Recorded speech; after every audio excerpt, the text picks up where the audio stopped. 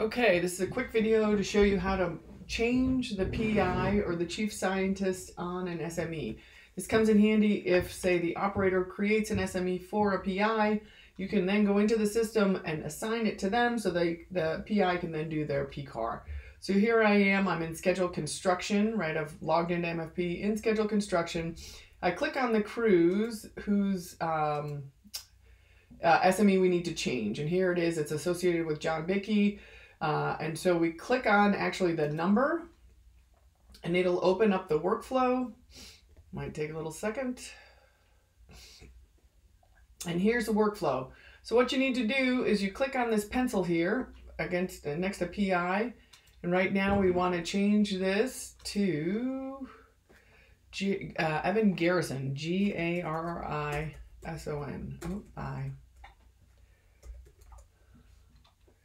There we go, and we click save.